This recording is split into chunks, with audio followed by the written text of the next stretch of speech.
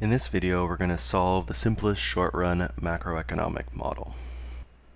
So in this chapter, we've assumed that desired aggregate spending can be represented by this AE function, so aggregate expenditure function, and it's simply composed of two things, C plus I. So remember, C is desired consumption, and I is desired investment. So in this really simple model, there's no government, there's no exports or anything like that. And we've also assumed that both this C and this I have certain functional forms. That is, this consumption function of C equals A plus B times YD. And remember that this YD is just disposable income.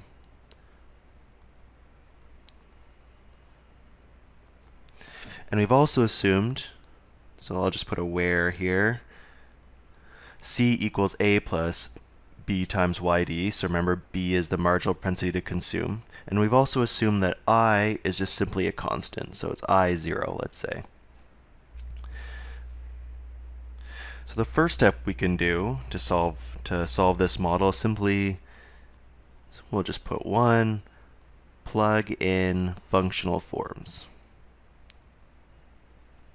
So we just want to plug in these functional forms we have here. So this C and this I, we're going to plug these back into this AE function, and then we're just going to simplify. Okay, so now we have AE equals A plus B times YD plus I0.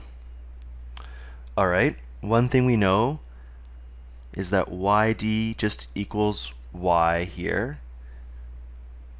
because there's no government, so there's no taxes, so all the money you earn, you don't pay any tax on that, it's all disposable income, because no government. So now we're just left with AE equals A plus I0 plus B times Y. And so a lot of times you'll see anything that's not multiplied by y, so here the a and the I0, we're going to denote that a. And that's just going to be desired autonomous spending. And so when we say autonomous, all it's saying is it doesn't rely on the income like, this term here relies on income since it's, there's a multiplied by y. This a and this I0 are not multiplied by y. So they're going to, no matter what the level of national income, that's going to be a level of desired aggregate expenditure. Okay, so we can simply write this AE equals capital A plus BY.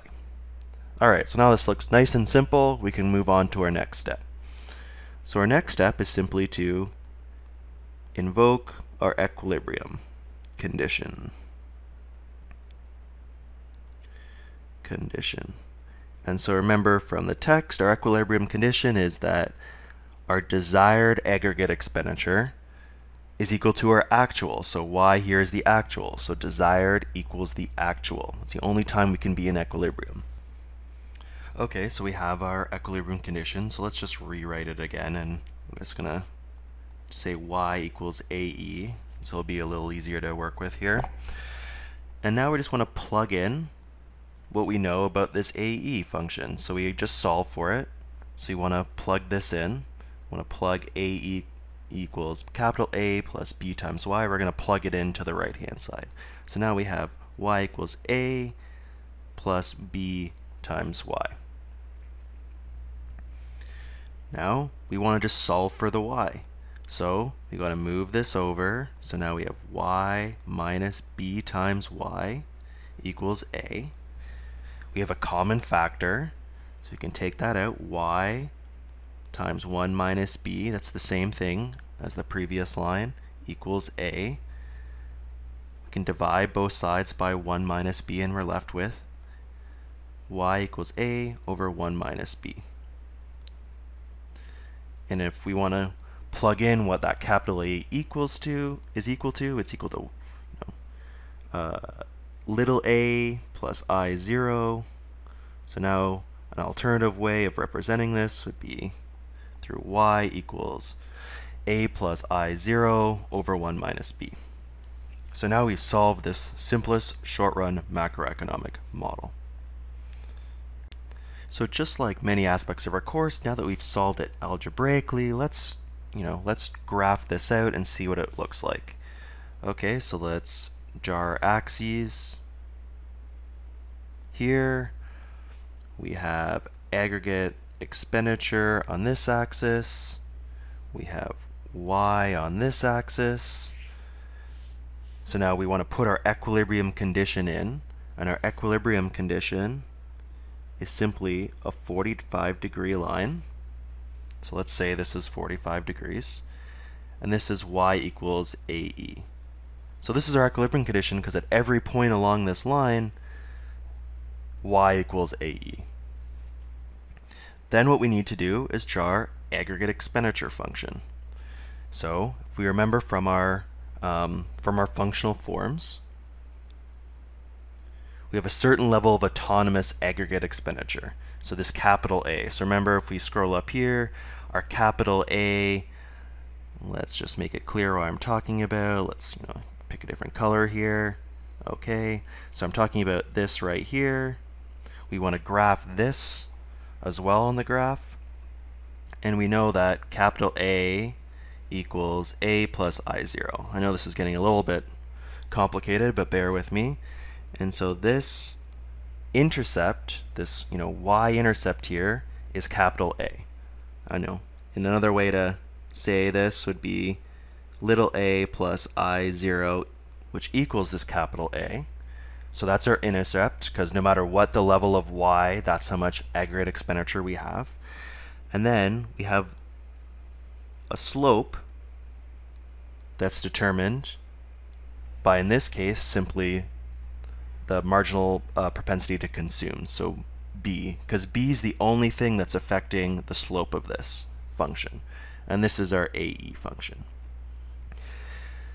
Now what we're doing when we do this, this algebra up above, is we're drawing, we're figuring out where these two lines intercept here. So we're invoking this equilibrium condition. We're saying the functional form of this, and we have the slope and the intercept, and we're seeing where these two cross, just like in our math review. And where those two things cross is just what our result is. So that's at y equals A over 1 minus b. So I know right now it seems really convoluted and maybe complicated and very theoretical, this model, but it's really important that you understand how to calculate, how to go through these steps and how to calculate equilibrium, because in the next couple chapters what we're really doing is building on this model. We're just going to add layers of complication to it and see how that affects the model, because we're trying to get it a little bit more like real life. Okay, so the steps we just got to remember are just writing out what's ever in our aggregate expenditure function, plugging in whatever our functional forms are, invoking our equilibrium condition, and then just solving for y and graphing out our functions.